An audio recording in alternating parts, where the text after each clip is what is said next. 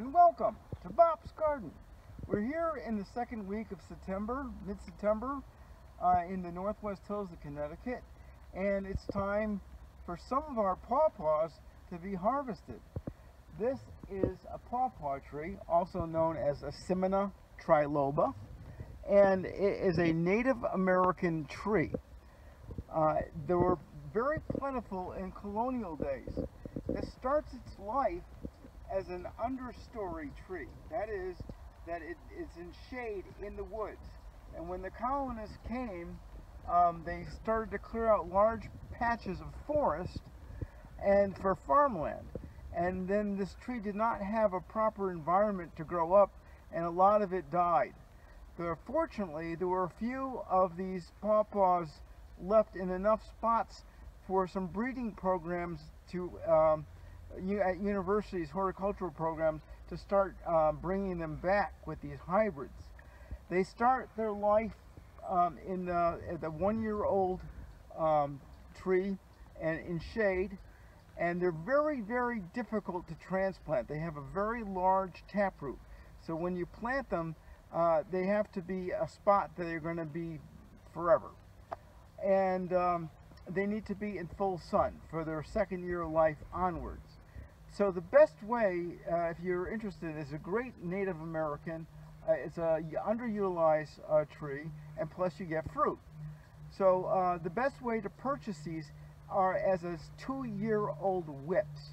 It's just, they come bare root, and it's just this very thin twig, and this is the way we planted these, about 7 or 8 years ago, maybe even a little bit more, as these little thin whips. And you can see they grow to 15 to 20 feet and have a nice leaves. It makes a nice addition to the landscape. Now, pawpaws have to ripen on the tree. That's why you don't see them too much in farmers markets, because they can't be picked too early. So we have this nice pawpaw here, and we just touch it and feel it. This one's very hard. This one's, I can feel, is soft.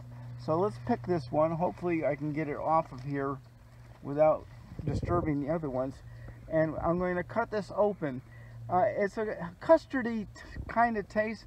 Some of them taste a little bit like vanilla custard. Some of them have a little banana flavor.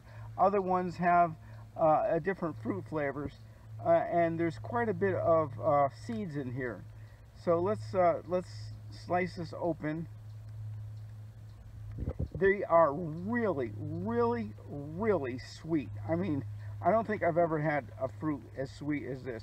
And you can see this one may be a little bit too done, but you can see these seeds in here, very large seeds, so it's not, it's easy to scoop out.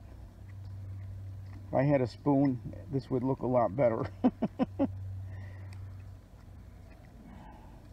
And then we have the flesh left behind.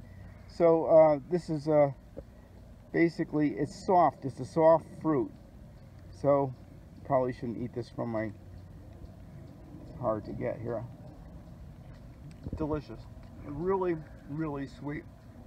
The texture may be some people get a little used to it, but it's very, very high in antioxidants. So this is a good addition to your landscape. So try it out. Thank you for watching Bob's Garden, and we'll see you next time. Please subscribe, share, and comment on my videos.